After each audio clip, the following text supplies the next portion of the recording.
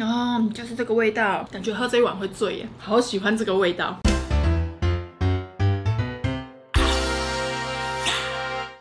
嘿，我芊芊啊，爱记起赞购、起订阅，是煞介绍给你所有的朋友哦。最近天气开始转冷了，所以呢，全联出了一系列的汤品。总共8样，我们就一次通通买回来开箱。这一次8款呢，里面其实有2款双宝跟猴头菇我是开箱过的，所以这2样我们会速速带过。但其他呢，我们就一次通通开箱跟全品项给大家看，因为毕竟全联嘛，大家很常就经过之后走进去看，什么都想买看，所以呢，我们就一次给大家一个懒人包 test。首先，我们第一个就是我之前开过的老重庆麻辣双宝，它的价格是这一次开箱里面最便宜的119块。加热方式是有微波跟电锅加热，你也可以直接用煮的也 OK。好，我们加热回来这个麻辣双宝，这个如果大家要煮啊，可以把它当麻辣烫，你可以丢一些高丽菜或者金针菇下去，或是肉片。哦，你看这个，我看那不离啊水啊呢，哦。它的豆腐不是入味的豆腐，就是一般的那种豆腐的口感，就是嫩，但是它里面其实没有吸满汁。我觉得这个大家可以煮久一点。它有另外一个加热方式，它是推荐用电锅加热。用电锅加热，我觉得豆腐可能会比较吸汤汁。这是鸭血，哎呦，好嫩哦，看起来。鸭血不错，咸度非常的刚好，然后咬下去嫩又不会有馊嘎的感觉，也不会有奇怪臭臭的味道。然后又不会很糯，但它这个不会麻也不会辣，它就是有一点辛香料的感觉，淡淡的那一种。我会希望它在口味再重一点，是因为通常吃这个我会配饭，或者是我会丢一些蔬菜下去煮，可是它现在味道其实算是蛮轻的那种，单吃它来说口味刚好，但如果你加其他料就会有点偏淡，然后适合配饭跟丢冬粉下去煮。说实话我还是会回购它，因为我觉得以119来说这个分量，因为外面买的那种麻辣鸭血很长，就是小小一碗几块而已，又会过咸，而且它汤很少，分量也很少，你不能再加东西下去煮。这个味道虽然要加东西来说有点淡，但完全不加其实蛮刚好的，所以我会回购。下一款，这款真的是不错。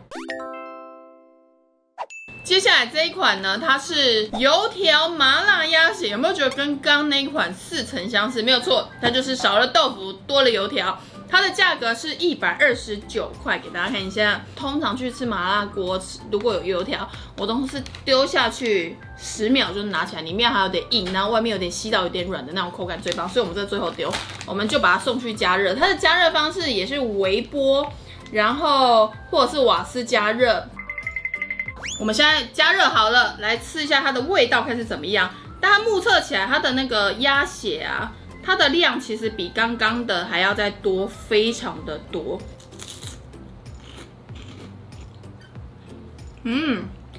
鸭血软嫩程度我觉得2个都是一样的，但是它的口味上比刚刚的还要再咸一点点。然后这个我觉得蛮适合加一些水，然后可以丢很多蔬菜下去，跟刚刚那款有点像。但刚刚那一款其实不适合再加水，你就是适合把料直接丢下去煮。这一款还要再加一些水之后呢，然后再把它丢一些蔬菜或是高丽菜或是肉片是最刚好的。然后其实我觉得它油条不错呢，它油条没有很重的油腻感，就是很适合如果你现在要煮麻辣锅的要加料，你要煮比较大锅的话它适合。但是如果你要单吃没有要加太多料，一点点蔬菜或冬粉之类的，2、3个人的那种小锅的话，你就可以选上一款。但认真来说2款我比较喜欢上一款，因为这一款的咸度跟味道复杂度我觉得对我来说偏高。下一款。噔噔噔噔，接下来来到我们的麻油猴头菇，以麻油老姜组成。这个我之前买过，其实就蛮喜欢的。加热方式的话，也是隔水加热，或是微波，或是用电锅3种方式。那我们就送去加热呗。哦天哪，不得了！给大家看一下它的内容物有什么。它猴头菇其实算蛮多块，然后还有这个杏鲍菇、红枣。我觉得以它的价格来说还蛮划算，是因为猴头菇其实算偏贵的菇类。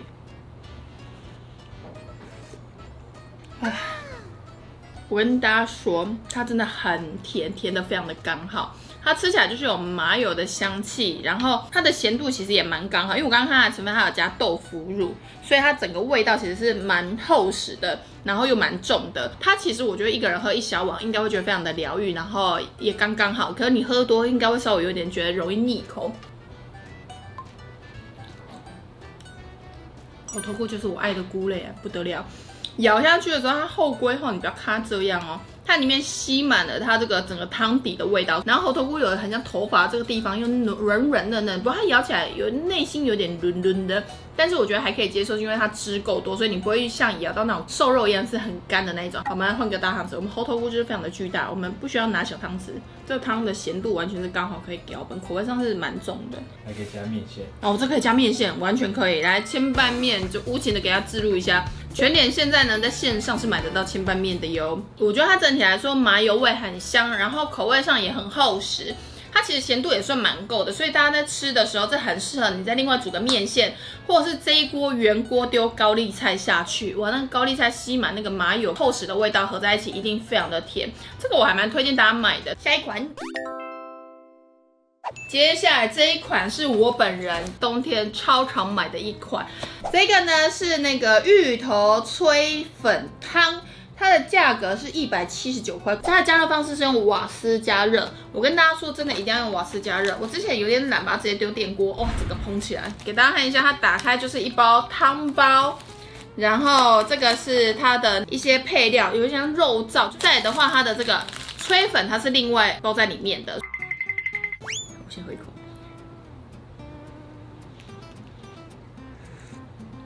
哦，就是这个味道，它真的是我的爱，我真的很常买它。肉燥啊、虾米啊、香菇啊、洋葱的那种勾扎比那种炒肉燥会有的那种味道，然后它的香气也是咸度，其实我自己也觉得蛮刚好的。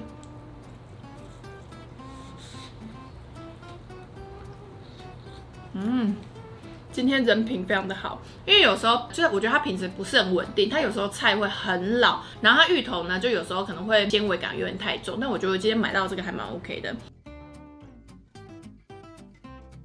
吃完了我们的芋头炊米粉，我整体来说非常的推荐大家可以买买看，因为它就是勾扎饼，你知道，所以吃了之后你会有一种你的阿公、阿嬷、妈妈、爸爸家乡味在你旁边的那种感觉，我觉得很棒，推荐大家可以买来试试看。那接下来我们就要进入到我们的199，哎呦，我们快破200咯。199的话有酸菜鸡跟麻油鸡，那首先我们先来吃麻油鸡好了。这个呢是美味堂跟善心的联名麻油鸡，哇，这看起来这是里面今天包装看起来最移花的哎，它这样热量算低哎。因为我们刚刚开的那些，其实热量都应该是差不多都破1000左右。首先就是我们的汤包，它的汤包看起来中药超多的明火加热，要记得拉它，不然它会掉电。好，送去加热。它样子看起来比较轻一点点，然后它的土鸡肉是这里，不过它肉的料没有到非常的多，然后它还有一些老姜，还有什么枸杞，有酒的味道，跟猴头菇那一款比。完全不一样。这一款呢，它就是真的是纯汤，然后喝的时候有那种高汤的味道，然后麻油的香气，然后跟它有用米酒下去做调味，所以酒的香气也非常够。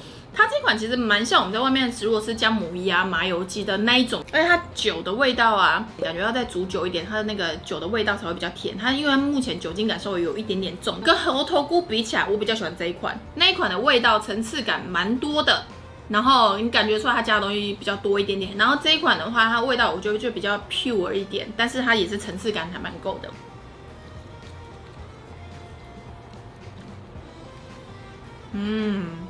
感觉喝这一碗会醉耶，哇，好喜欢这个味道啊！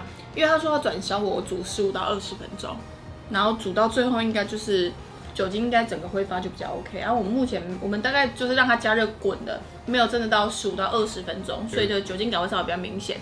这2碗其实喝起来这碗比较贵耶，比如说跟那个猴头菇比起来，我当然知道它真实的价格比较贵，后置是不是想呛我？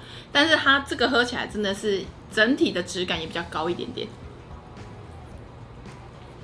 肉我觉得也算嫩，而且我觉得这一碗啊，因为它毕竟麻油鸡，通常油感会让人家觉得很重，可是我觉得它刚刚好。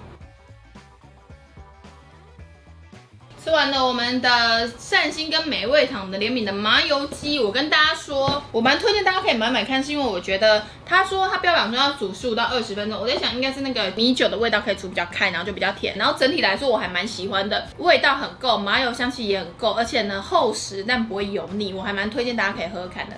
下一款就来到了我们又是鸡。这一次是我们的老重庆酸菜鸡，你可以用电锅、瓦斯或是微波这3种都可以，而且他说他可以另外再加什么腐竹啊、鱼片、肉片等等。好，我们送去给他加热的。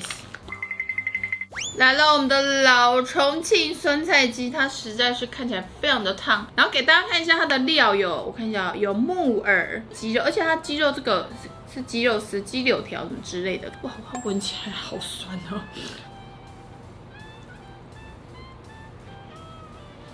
我觉得首先它味道的厚度是够的，但层次感不够。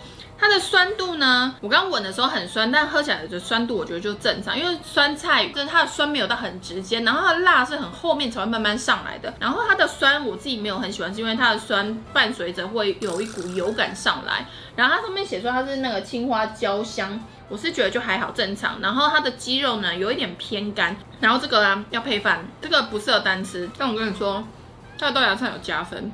因为通常酸菜鱼里面的豆芽菜很容易会糯糯，但这还是脆的。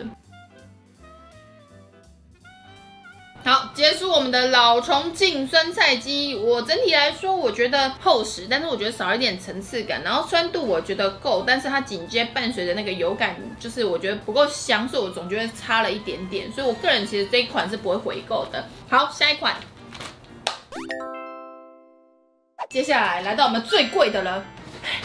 这么的贵的是，为什么贵呢？因为这2个都是全鸡，这2包呢，它价格是319块。而且我今天在买这2包的时候呢，这个鹿茸炖土鸡不得了，跑了4间都买不到，所以我现在非常的期待它。它的总重是2200克，加热方式有电锅跟瓦斯加热，还有微波加热，就是那种加热方式。好，那我们就打开来看一下它呗。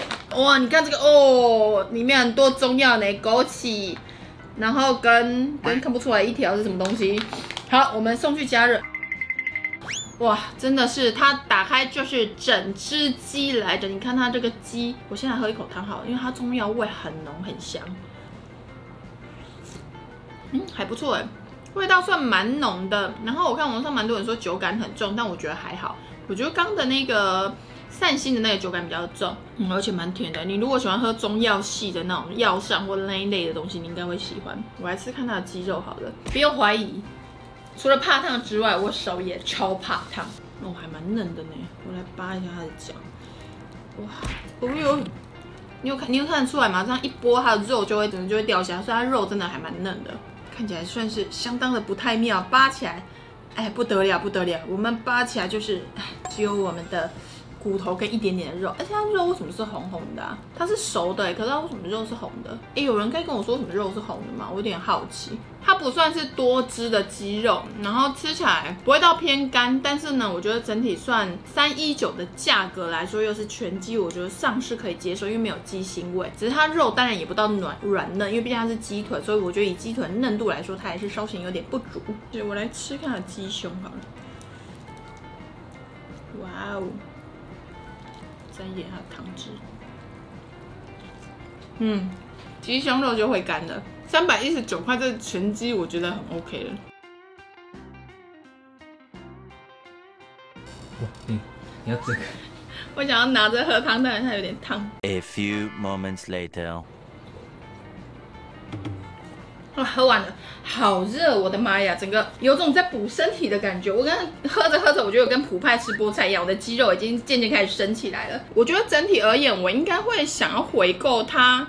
然后呢，我会再丢一些蔬菜下去煮，因为我觉得我吃到最后，我觉得它中药味够浓，然后鸡肉我觉得也嫩度，我觉得也还算 OK， 只是它骨头不知道为什么红红的，这我其实有点小 care。但我觉得它汤头其实量给的蛮多，蛮适合再加一些其他的蔬菜下去煮，因为我觉得喝到最后，我觉得它好像少一股那种蔬果甜味。好，整体而言，我觉得 OK 是会回购的。下一款。接下来就是我们今天的最后一个品项。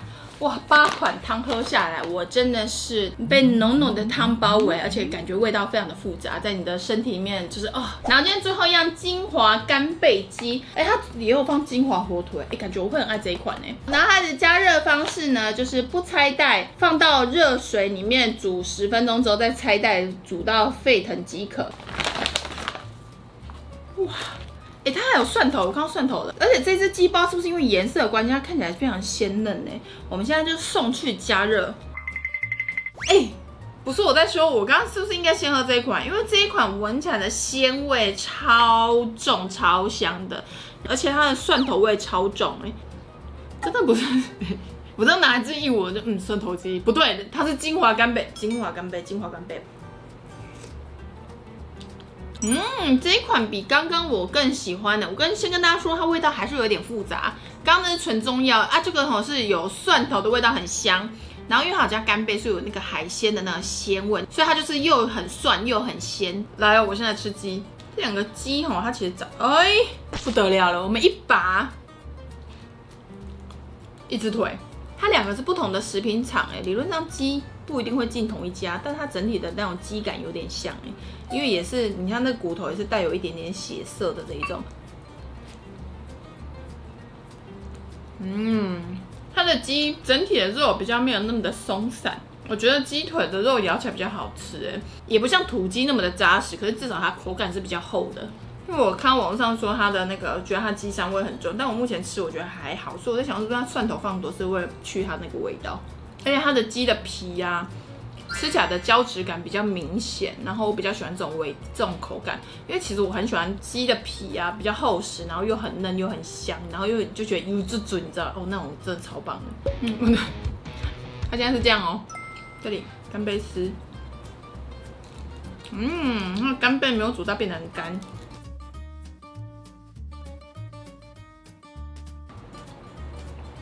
放空一下。我这张镜头里面看起来气色有变得很好吗？很有血色，很有血色是不是？我跟他说进补就是要这样子，知不知道？我们的金华干贝鸡，好。金华干贝鸡汤，我觉得整体吃起来，我个人还蛮喜欢的，因为我觉得它口味上就是比刚刚的那个鹿茸那个味道会再淡一点，但它其实一样，两款都是浓郁的汤头，虽然都是在全联卖，然后两个就是传起来知识都是一样的，但我比较喜欢这一款的鸡，我也不知道为何，因为搞不好他们是进同一个鸡，但我也不知道，反正我就是比较喜欢这一款的鸡，所以整体吃起来我还蛮喜欢的，看起来轻而不淡，浓但不复杂。结束。吃完了我们这次全联汤品8款的开箱，前3名会回购是金华干贝，然后芋头炊米粉，跟并列第3名是麻辣双宝跟麻油鸡，就是这几款是我的前3名。如果大家有看到什么超市或是卖场有一些什么汤品你觉得好喝的话，也可以在下面留言跟我们说。寒风吹起，细雨迷离，风雨揭开我的秘密，我就先这样子了。